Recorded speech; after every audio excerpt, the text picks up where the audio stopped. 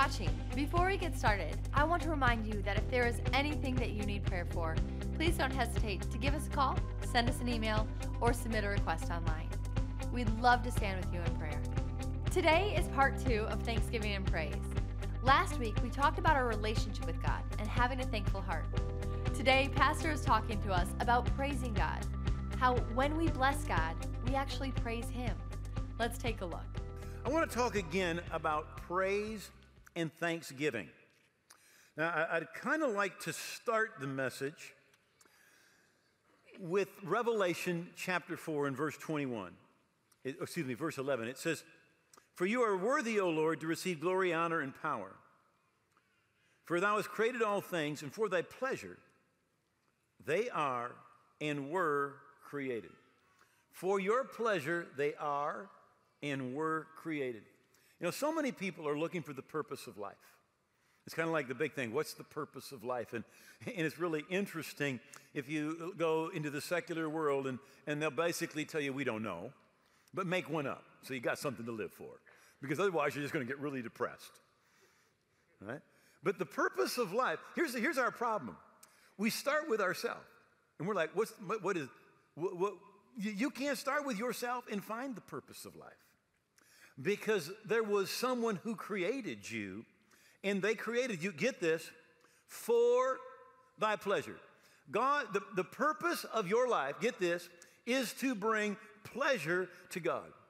For thy pleasure they are and were created. The reason that you are is to give pleasure to God. Think about that. You know, when we try to start with ourselves, we miss out. You've got to start with God in order to understand the purpose of life.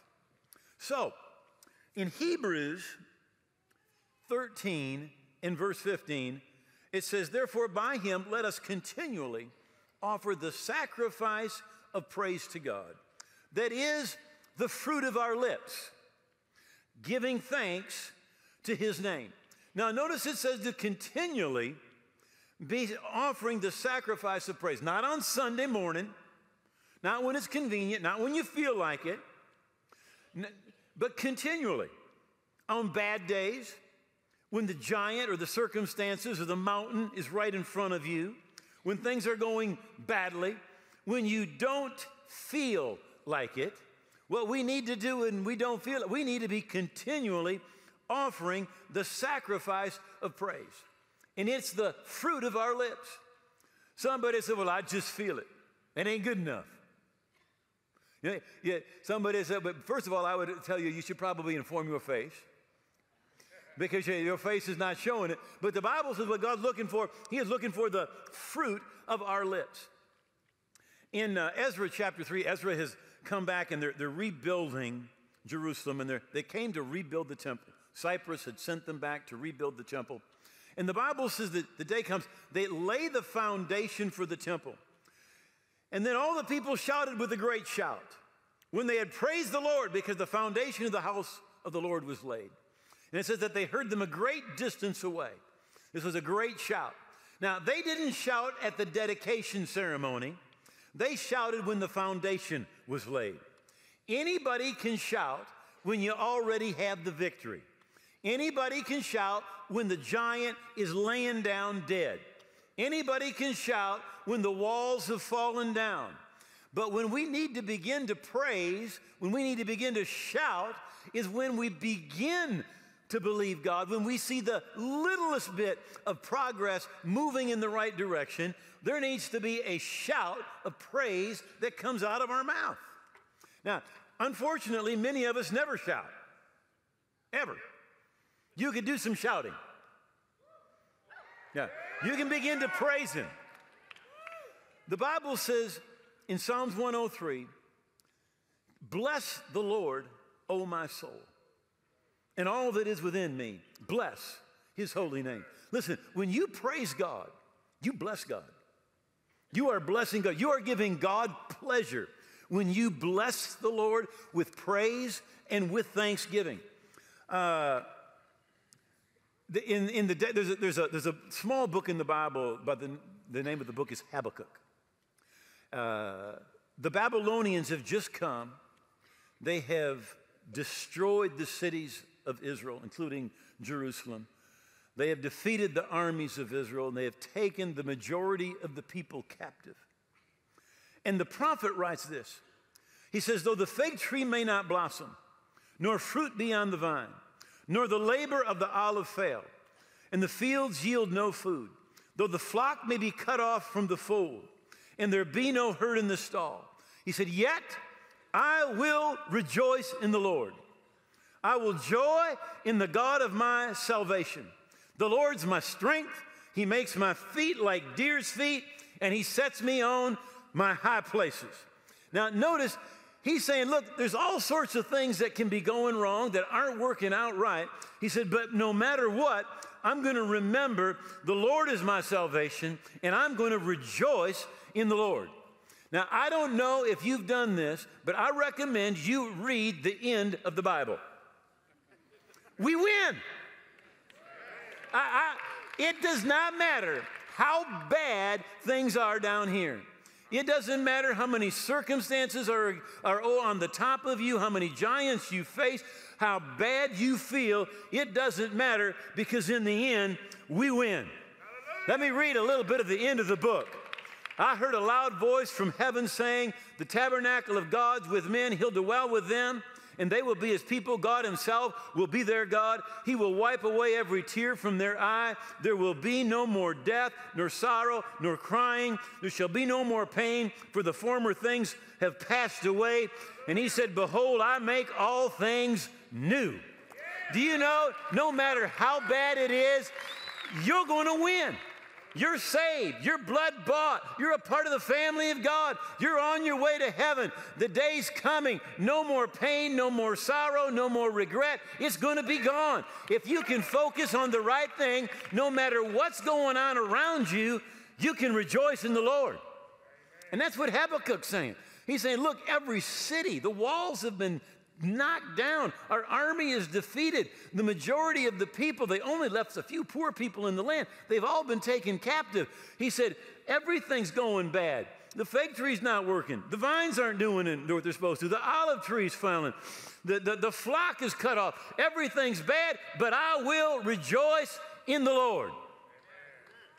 We need to get that attitude. It's a decision to be thankful. It's a decision to rejoice.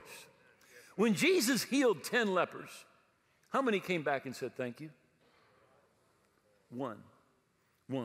Our default mode is to just take everything for granted and look at the negative. That's our default mode.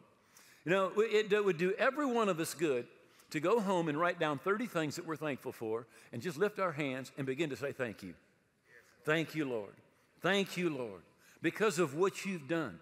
Now listen, you cannot be thankful and be praising God and still feel discouraged and depressed. It will break that thing right off you. And unfortunately, what people do is they say, well, I just don't feel good about it. You know, things are bad. I'm discouraged. I'm depressed. You can't let your feelings dominate you. Jesus said, do not let your heart be troubled. Now, according to Jesus, please don't get mad at me. But if you're depressed and your heart is troubled, according to Jesus, you're letting it happen. You are letting, he said, don't let that be. Don't let that be in your life. You see, we're just like, well, that's what I feel, so that's the way it is. But Jesus said, you can take dominion over your feelings. If you will refocus on the right things, those feelings, they will change. Don't let your heart be troubled. Listen. When Jesus went to his hometown of Nazareth, it's in Luke 4, they delivered to him the book of the prophet Isaiah. The Bible says he finds the place where it's written, the Spirit of the Lord is upon me, and he begins to read. He says, because the Lord has sent me, he's anointed me, and he sent me to preach good tidings to the poor, to heal the brokenhearted, to proclaim liberty to captives, the opening of prisons to those who are bound. And if you go to Isaiah and read this passage, this is what it says. The garment of praise for the spirit of heaviness. So this is what God wants to do. He wants to give you the garment of praise or thanksgiving for the spirit of heaviness. Now, heaviness is an old English word that means depression. But this is what the Bible says, that if you will put on a garment of praise, and you will begin to praise God for who he is and for what he's done, he said, all of that stuff that's on you, it's just going to fall off. You cannot have a garment of praise and thanksgiving and have a spirit of depression and heaviness on top of you. It will break that thing. It will cause that thing to go. David said this in Psalms 69 in verse 30. He said, I will praise the name of my God with singing, and I will magnify him with thanksgiving. I will magnify him. Well, I've got a magnifying glass right here. All right? Now, something here is being magnified. I don't know if you can see that. I hope all of you get it. All right?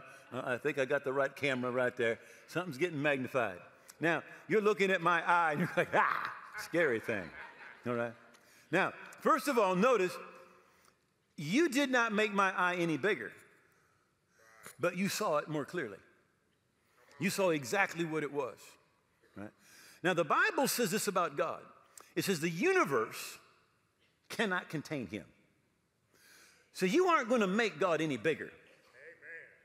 But when you begin to praise him with singing, and you begin to magnify him with thanksgiving, when you begin to thank him for what he's done for you, all of a sudden you begin to see who is really there. You begin to see the qualities and the characteristics of God. You begin to see his faithfulness. You begin to see the love that he has for you. You begin to see him as a deliverer. You begin to see him not as someone who's far away, but you begin to see God as somebody who's close, somebody who's moving in your life, somebody who's done great things for you. Right? You magnify him. Now, Psalms 116, scholars kind of disagree on this. A number of scholars say, David didn't write it. Others say David wrote it. I go with the guys that David wrote this psalm. Right? And I actually think that David wrote this psalm when he was fleeing from Absalom, his son who is trying to kill him so he can become king. Now, I'm going to tell you what happens to me. When bad things happen, my mind takes off at like 1,000 miles an hour. And it paints the worst possible case scenario that can happen. Anybody else, your mind, when something bad happens, is like, I got a headache, and it's like, you got an aneurysm. Right? Whatever little thing happens, it's like, your mind just like blows the thing way out of proportion. All right? So David, his son is trying to kill him. But not only is he going to kill him, he's going to kill the entire family. He's going to kill all of David's close connections in the nation of Israel. That was what would happen when pagan kings came. So David says this. He says, return to your rest, O my soul. Return to your rest. So literally, David's spirit is talking to his mind. Right? Now, how many of you know we all talk to each other? Well, talk to each other. We talk to ourselves. Right? Somebody might think you're crazy if you're talking to yourself. You're only crazy if you're arguing with yourself, okay? But talking to yourself, that's normal. In fact, you just say, well, I'm just obeying the Bible. Because in the Bible, David talks to himself. All right? But what we've got to do is we've got to have our spirit start talking to our mind. Telling our mind what to do, what to think. So this is what David does. He's talking to himself, and his spirit is saying, look, you don't need to have all this fear. And then this is what he does. He says, for the Lord has dealt bountifully. He begins to magnify the Lord with thanksgiving. The Lord has dealt bountifully with you. And you look at David, and first of all, God said to him, he said, look, he said, I took you from watching the sheep, and I've made you the king of Israel. God has blessed him. But beyond that, think of it this way. David has been fleeing from King Saul for 10 years. The Bible says that Saul became his enemy continually and sought to kill him every day. the king with unlimited resources, trying to kill you. It is his number one priority, is killing you. And he says, God, he said, you delivered my soul from death. All those years that Saul was trying to kill me, you delivered me. You never let him touch me, not so much as a hair of my head. He said, God, you are awesome. And then he says, in my eyes from tears. You know, we often just look at a Bible character and think, well, they never had any problems. But let me just tell you a little bit about David's problems. He had a son that was born into his family. He died when he wasn't even a month old. He had a son who raped his daughter. He had a son that killed another one of his sons.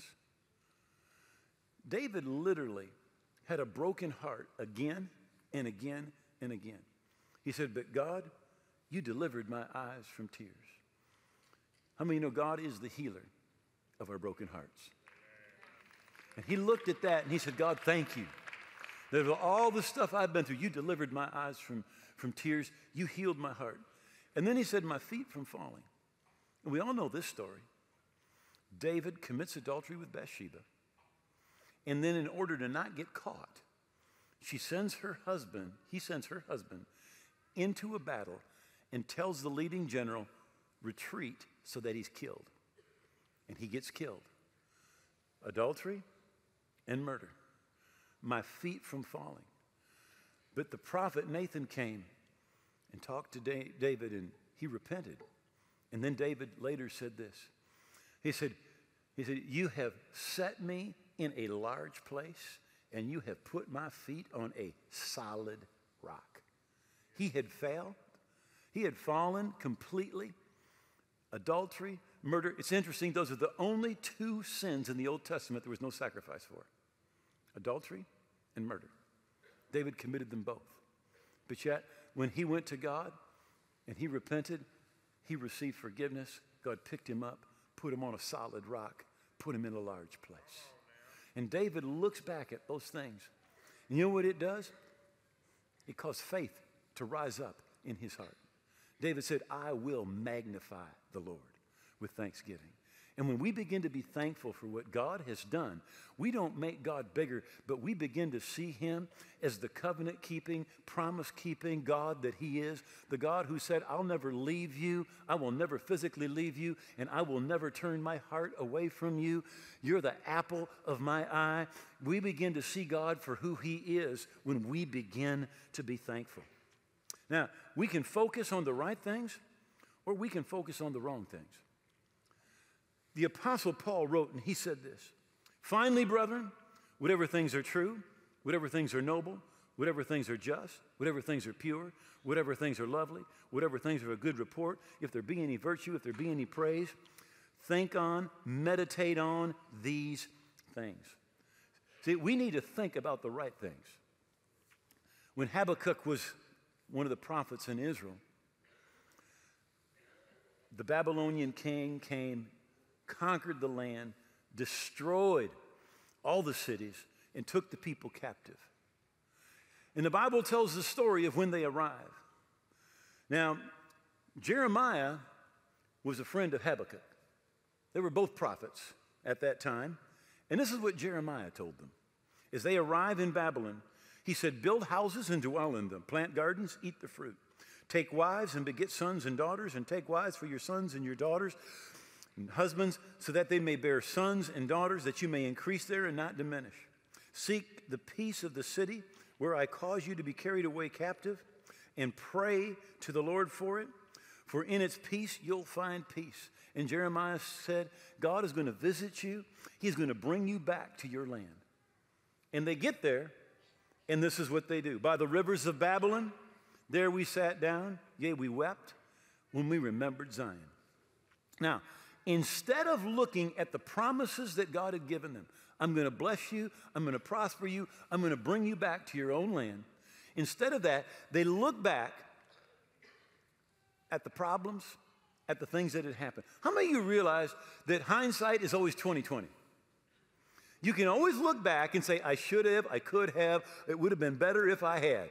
right? And that's exactly what they're doing. They look back and they said, man, if we had just repented and listened to Jeremiah, if we hadn't done this and if we had done that, then everything would be different and we wouldn't have lost our homes and we wouldn't have been defeated and the Babylonians wouldn't have come. We wouldn't have been here if we had just done this and if we had just done that. How many of you know anybody can get depressed looking at what could have been, should have been, and might have been? All right? You can look at when you should have put it in the stock market and when you should have taken it out. Right? You can just look at what you should have said and not should have said. You can always find that stuff. But they're looking at the past, at what went wrong, instead of at the promises of God. They're not looking at whatsoever things are true and noble and just and pure and lovely and of a good report. They're looking back at what could have been, should have been, and might have been. Right? So what do? It says we weep. We get depressed. It says we hang our harps in the willows. Now, in those days, the harp was the main instrument for worshiping God. Now listen, when you get depressed, you don't want to praise the Lord. You don't. You come to church and you sit there. Somebody else is like this, you go, hypocrite. You get mad at them. Look at them worshiping. Don't they know how bad it is? Life sucks. What are they doing? You know why? It's because you're focusing on the wrong things. You start focusing on the fact that God loves you, that he'll never leave you, that he'll never turn his heart away from you, that he redeemed you, that he is planning on taking you to heaven, that he's preparing a mansion for you, that you've been justified, you've been made the righteousness of God in Christ, you're washed in the blood, he's got a plan and a purpose for you now. Man, you focus on the right things, begin to be thankful for the right things, and all of that stuff, it falls off, all right? There they carried us away captive. They asked of us a song. Those who plundered of us requested of us mirth, saying, sing us one of the songs of Zion. How shall we sing the Lord's song in a foreign land or when we're depressed, when we're down? But when we focus on the right things and we magnify the Lord, everything changes. Everything changes. David is not king yet, and he's living in the land of the Philistines. And he and his men are gone, and while they're gone, the Amalekites come, they hit the city where they live, the city of Ziklag.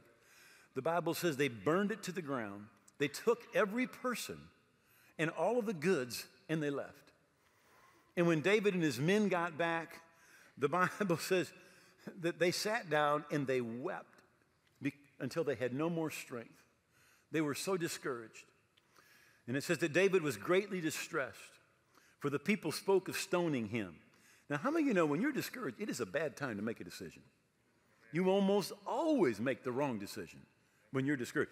They're discouraged, and so they're like, let's kill David. Like, what's that going to help? That's not going to help anything, because the soul of the people were grieved, every man for his son and his daughter, but David strengthened himself in the Lord. David strengthened himself in the Lord. I praise God. I pray that every person here, that you've got 4 faith-crazy friends, right?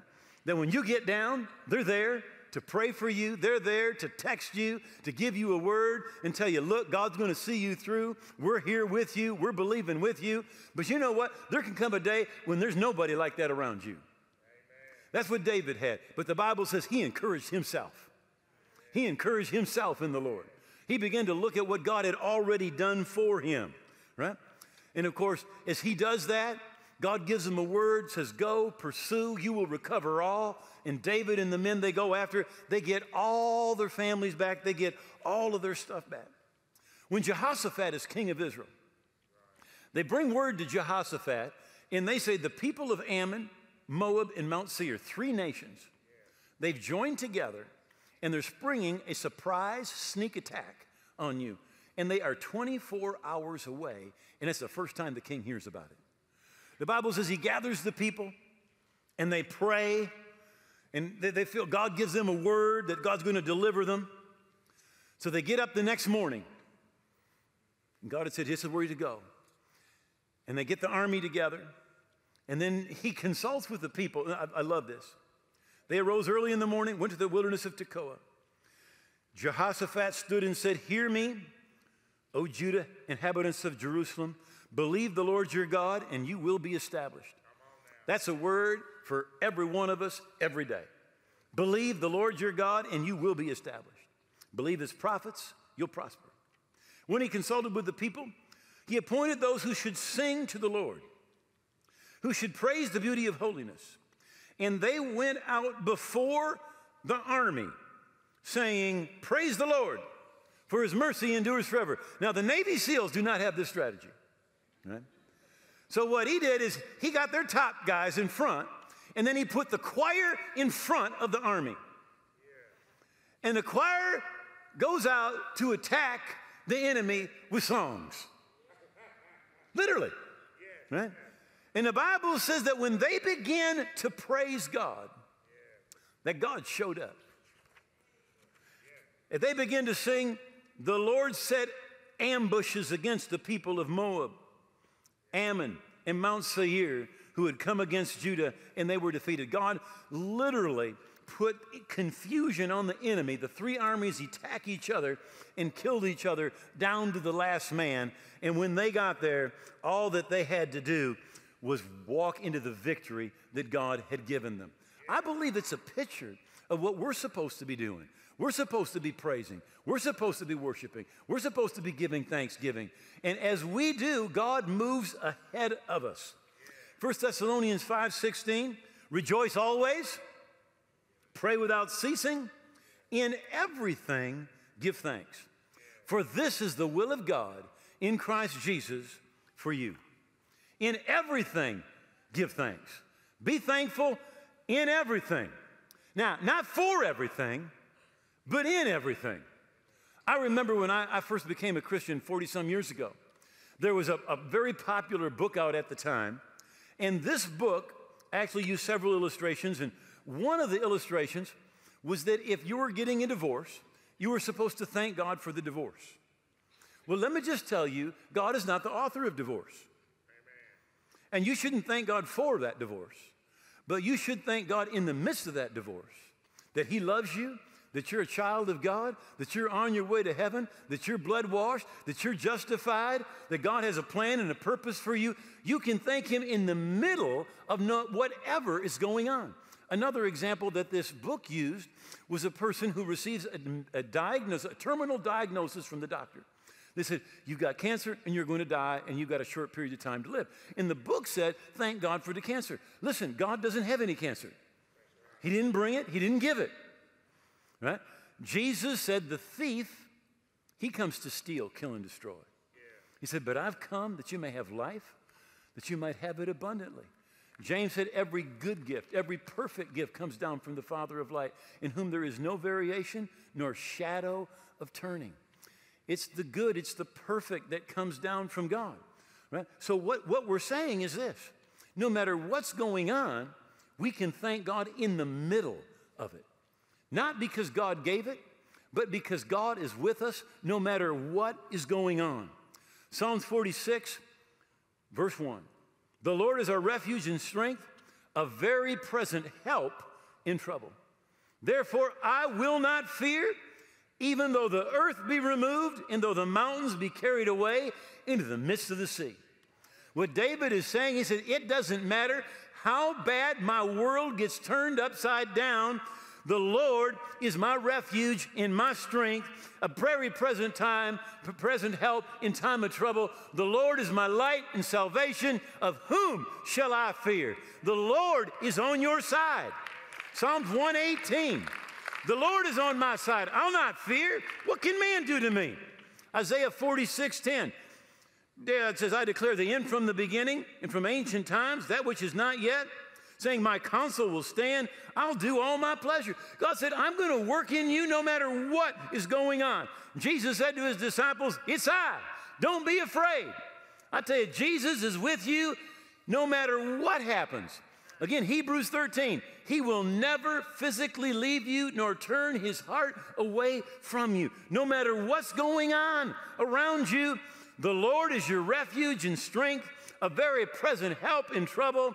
Therefore, we will not fear, though the earth be removed, though the mountains be carried away into the midst of the sea. Whatever's going on, he's on your side. He's with you. And we need to begin to look at the promises of God, praise Him for His promises, thank Him for what He's done in our life, and begin to see God move on our behalf. So if you've been watching today, but in your heart you know you're not right with God, you're away from the Lord, you need to get right, I want to invite you to pray a prayer with me, to give your life to Jesus, to receive forgiveness, to get right. And also, if you're watching, but you don't know where you stand with God, as so many people, they figure when I die, I'll find out if I made it to heaven. But the Bible says in 1 John, we've written these things that you may know that you have everlasting life. You're supposed to know today that you're forgiven, that you're right with God, that you're on your way to heaven. Not when I die, I'll find out if I made it. And if you need to know today that you're right with God, I want to invite you also, bow your head, pray this prayer with us. Say, oh God, I believe Jesus died on the cross. I believe His blood paid for my sins, and I believe that He rose again. Today I give Him all of my heart and all of my life. I turn my back on my old life. I'm not going to live for myself any longer. I'm going to live for Jesus every day. I thank you, you've heard my prayer, that I'm forgiven, that my past is gone, that I'm a part of your kingdom today and forever. In Jesus' name, amen. You know, if you prayed that prayer from your heart, God heard your prayer. You're right with God. You're on your way to heaven. And we want you to keep growing spiritually. In fact, I wrote a book full of bullet points to help you growing spiritually. We want to give it to you absolutely free of charge. Now, you can download it electronically, or if you'll contact us, we will send you a hard copy free of charge. And again, full of bullet points to help you keep growing in God. Keep your relationship with Jesus alive. Thank you so much for being with us. God bless you. If you just prayed that prayer with Pastor Duane, you are making one of the best decisions of your life. We are so happy for you. To receive a copy of Pastor's free book, you can go to walkingbyfaith.tv and request a copy of the book to be mailed to you. Or you can download it right there instantly. Either way, it's absolutely free. While online, you can purchase a copy of today's message, Praise, in the WBF store. You can also download Pastor's notes that go with this message under the On-Demand page. Walking by Faith is used across the globe to spread the truth that changes lives on and off the air. To partner with us financially in this great commission, go to walkingbyfaith.tv/give. If God is using Walking by Faith to change your life, we'd love to hear about it. You can connect with us on Facebook or send an email to yourstory@walkingbyfaith.tv. Until next time, be blessed.